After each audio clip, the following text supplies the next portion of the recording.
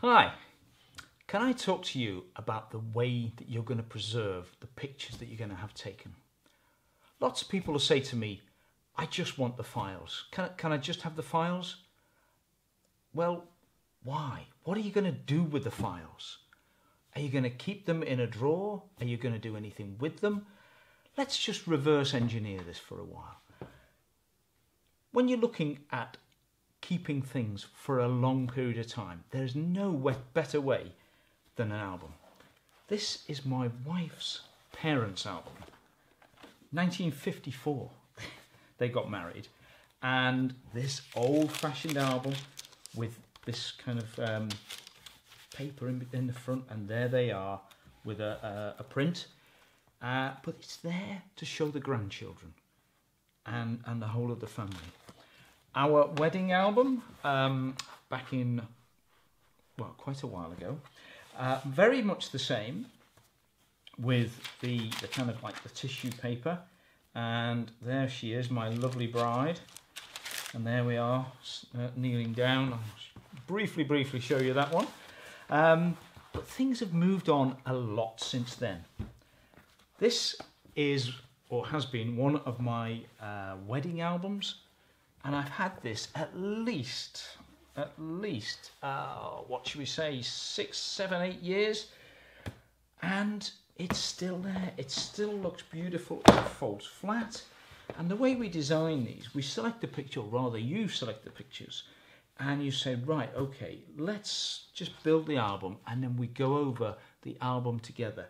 So we have the picture, your main picture there, and do you want this picture bigger than that picture? Can we have that one up there? Can we have that one over there? We've got the bridesmaids. Actually, no. Can we have the guys up instead of the bridesmaids? And we build the album together. But this album, been around all of the wedding fairs with me, and it still looks very, very neat, considering it's been fingered by so many people. As we move up the ladder, this beautiful Italian designed album, we've got etching on here with the couple's name and the date that they were married. And as you open it, look at the venue there. You're looking at the rings with the drop shadow figuration on there. And this is my latest designers that we use. This is a British company, and this beautiful leather bound cover, and it is absolutely finely built, exactly the same kind of way where you would work together to say, you know, we'd like this big picture there, we like that, oh, bride, groom, oh, that's lovely, yes, we'll have that please, thanks very much, or no, it's not our cup of tea. And then when we're happy, we send the album to print, and off it goes. But that beautiful album will last forever. You will show it to your grandchildren, and they will show it to their children, no doubt. Equally, large framed, this beautiful box frame, this is at least 8 years old, and it looks as good today as it was when it was made. Another one is our Photo Piro range.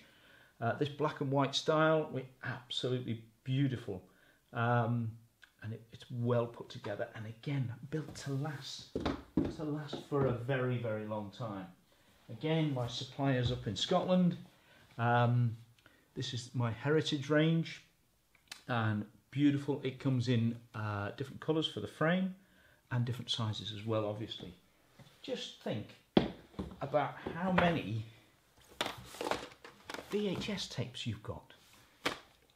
Who's got a VHS player these days? Not too many people. Then we went on to discs, and we put photos on discs. Not many people have got disc players anymore, or disc drives are going away from computers. Then, of course, we've got USB sticks, so we put them on USB sticks these days. But in 5 years, 10 years, 20 years, will you be able to access the files off your USB stick? The answer is no. The technology will have moved forward. So, to preserve your favourite pictures that you want to keep forever, an album or a large picture frame is the way to go. This is an investment in your memories. For more information, come and talk to me, Jonathan, at Jonathan Davis Photographic. Thank you.